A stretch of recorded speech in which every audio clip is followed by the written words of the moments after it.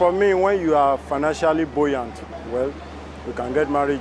But for me, when we are talking about age, 25, 30, and so on.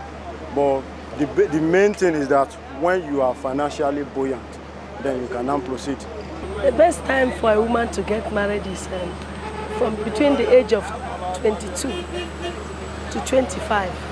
Then a man between the age of 30, so that the man will be matured. And the woman will also be matured. At least the person might have finished his university. You mustn't be financially okay in most times, but once you know you can handle your relationship. To me, I don't think there is any particular time. As far as the person is matured enough to get married, from 18 years old, the person can marry. If the person is old enough to take a decision. But it has been scientifically proven that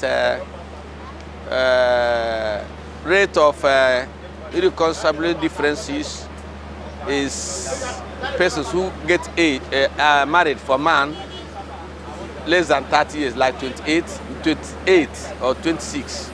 For a woman, from 16 to 18. Those people normally have issues in marriage. But if you are a girl is up to 25, 26, 27, 28, and the boy is 30 and above, they have the maturity to withstand the stress of marriage. And then education have a role to play. Different views for different people, but whatever you say, I believe in early marriage.